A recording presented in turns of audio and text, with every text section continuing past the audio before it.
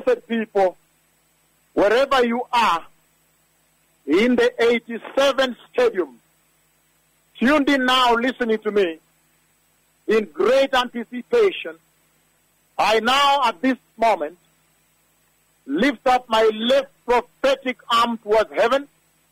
I have now lifted up my left prophetic hand towards Jehovah Yahweh, God the Father himself, the Lord God. And I decree this now with my sharp and terrible prophetic tongue, that right now, the crippled weak leg, I ask you to listen to the words of my tongue.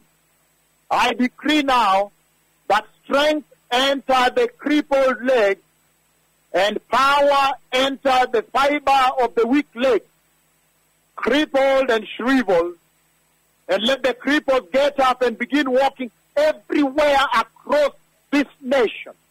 I release the healing anointing of the Lord from my left prophetic hand towards all the 87 stadiums and beyond the nation, and command the crippled legs to get up and walk today.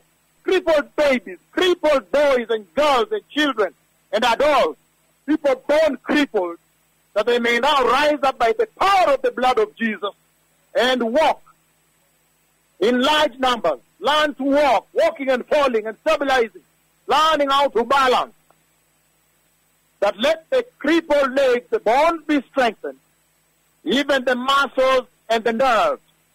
I speak to you today and command you to be restored fully, that the cripples may now get up and walk, strictly based on the words of my tongue, and by the power of the blood of Jesus that my tongue is trumpeting today.